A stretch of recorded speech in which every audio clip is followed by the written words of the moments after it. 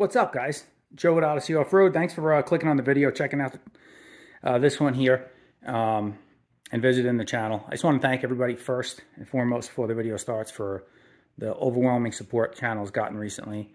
We're over 5,000 subs, and I just want to thank all you guys. Greatly appreciate helping the channel grow, and you guys smashing the thumbs up button on the videos and commenting and sharing the videos really helps a lot. So I want to thank you all. I appreciate that. And so on to the review here. So you will see we got 881 miles on the button.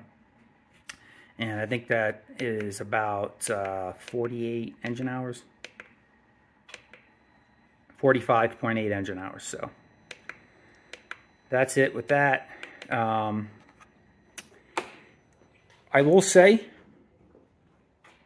this is probably going to be a boring review in terms of things failing on it, because I haven't had anything go wrong with it. I will say though that there is a little slop in the front steering. These things aren't the tightest of steering front ends as compared to a Renegade right out of the box. Right out of the box, the Renegade versus the Polaris. I think it's true with all the Polarises. They just have a sloppier front end. There's some play in the parts, and that has increased with the mileage that I have on it now. So what I did to correct most of it was the steering stem brace from J Parts. I'm not sure if you'll be able to see it, but it is down there. You see it right there. The factory steering stem brace is just a clamp with a piece of plastic. That is billet, greasable. It's awesome piece, and it tightened up the steering stem big time. You used to be able to move the steering, even new, like a little bit, just if you went like that with the bars.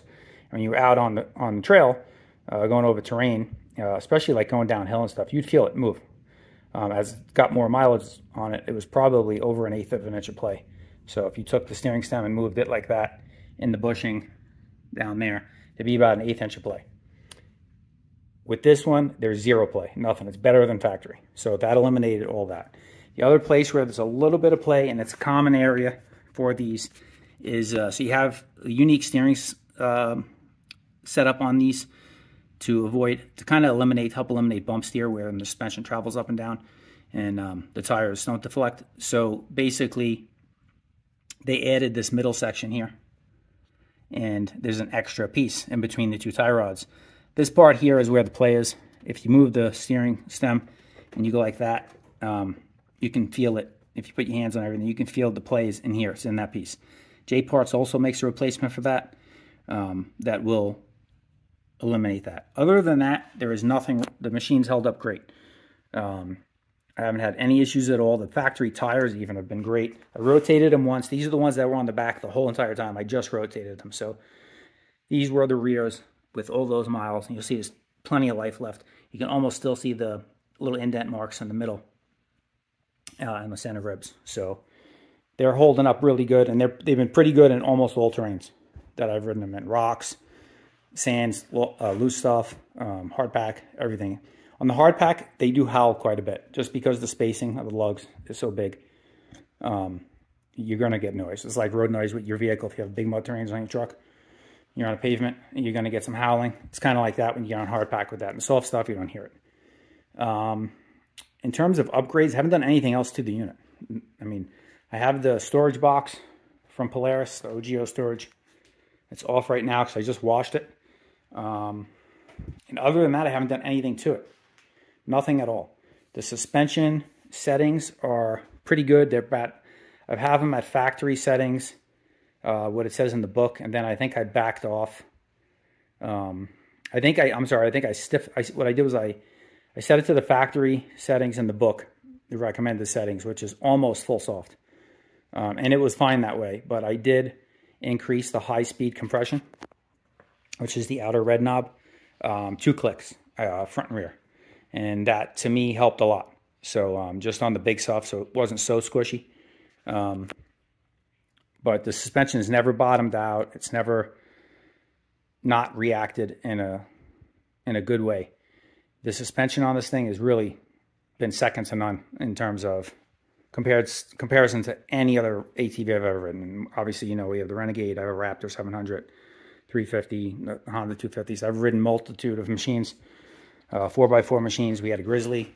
I've ridden them all pretty much, and there is nothing on the market that has suspension like this. Nothing, absolutely nothing. It's like sitting in a side-by-side, but you're riding it, and it's got handlebars. It's almost cheating. You know, as my friend Pete says, Pete Hager, you guys know him. He had one of these as a loaner from Polaris, and he said it's almost like a cheat code. Like, you have so much confidence on this machine to do and tackle any terrain. It's almost not even fair. It really takes a lot of the driver skill out of it, and that could be good and bad, depends on what you're looking to do.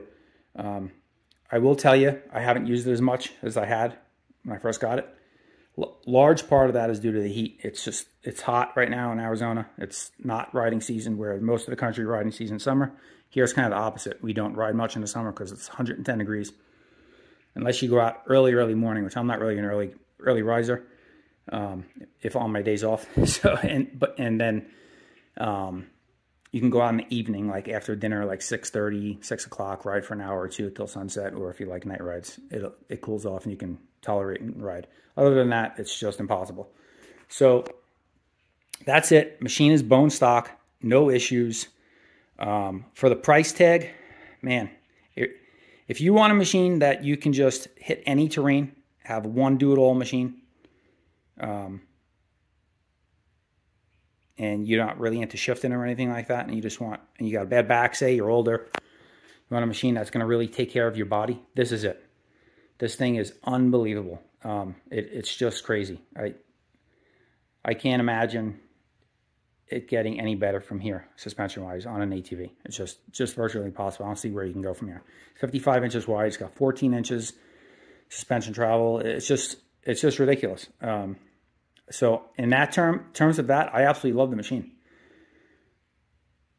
It's beautiful looking machine too. The blue. I think this is the nicest color scheme.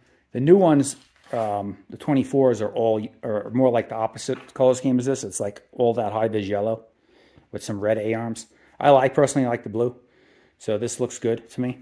I like this color scheme, and then the early ones were like black and red, which I'm not a fan of black plastics just because they get scuffed up and scratched and show everything really easy.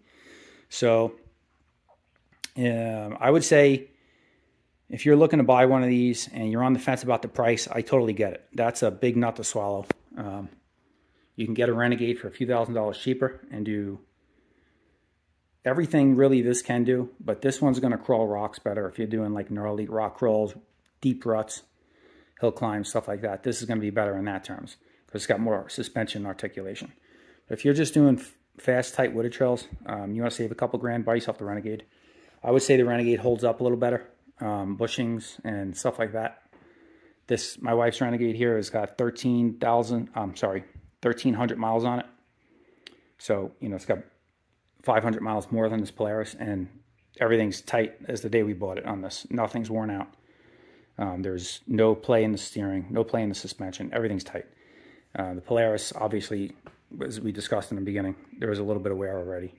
And I don't beat the hell out of it. As you can see, the machine is really clean. I took this machine and the Raptor to the Badlands. I was having so much fun on the Raptor. I did not even ride this thing, sat there the whole time. I brought it home dirty because it just sat outside and it got dusty. So I gave it a nice bath yesterday. And so that leads me to my conclusion. This machine is sold. I'm getting rid of it. So this is the last video you will see with this Polaris Scrambler. And there is not a lot of guys that making content on these videos, and I get it. There is one other guy, if you guys are looking for content on these machines. He posts pretty regularly. It's Letter Rip Adventures, or use Letter Rip ATV Adventures on YouTube. Check out his channel.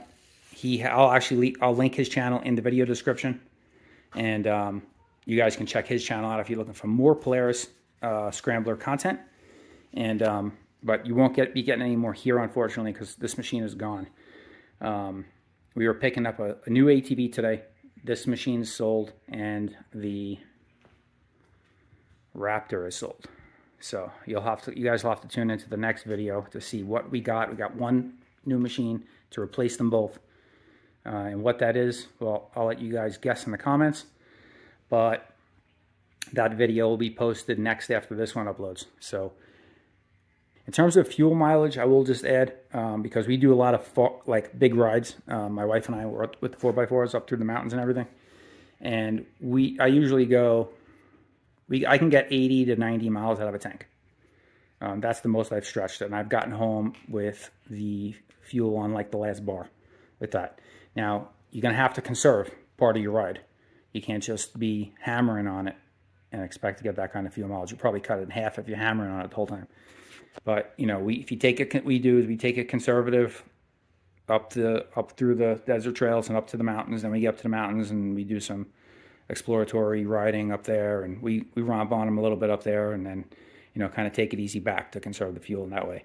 And you can get quite a bit of distance out of the fuel range on the machine if you drive it semi-conservatively. If you're hammering on it, I will tell you, you can almost hear it drinking. It'll suck the fuel down. And that's what to be expected. It's 1000 cc, same as the Renegade. It's going to drink fuel. I would say, as far as MPGs go, we've both gone on a trip, fueled up at a gas station, you know, after about 60, 70 miles, and to ride back, because we're doing, you know, on days where we're doing really big rides, and they both take about the same amount of fuel. If anything, the Renegade's a little bit better on fuel, which is crazy because it's got more power. But I think it's just the machine's a little bit lighter. It's clutched a little differently. This thing is 900 something pounds, so it's going to drink if you're going to get on it. If you're going to ride it conservatively, it'll be all right. You guys got any questions about this machine that I haven't answered in the video or previous videos? Check out the previous videos I've done on this machine. I will gladly answer them. Just leave the comment below. But that's it for this one. Kind of want to throw that out there. Everything's holding up well on the machine, other than those steering components I showed you. The paint is good. The factory headlights are they're just, you know, incandescent bulbs. But this light bar is awesome. I've been out, coming back in like dusk and almost dark, and the light bar was more than enough to light up the whole trail. So that's it for this one, guys. Smash that thumbs up button on your way out. Subscribe to the channel if you haven't already, and if you want to check out what's coming next on the channel, and what ATV we got to replace the two machines, the two quads, make sure you subscribe so you don't miss it. This is Joe at Odyssey Off-Road. Appreciate you guys checking out the video. Leave a comment below. Let me know what you think, and we'll catch you guys out on the next one.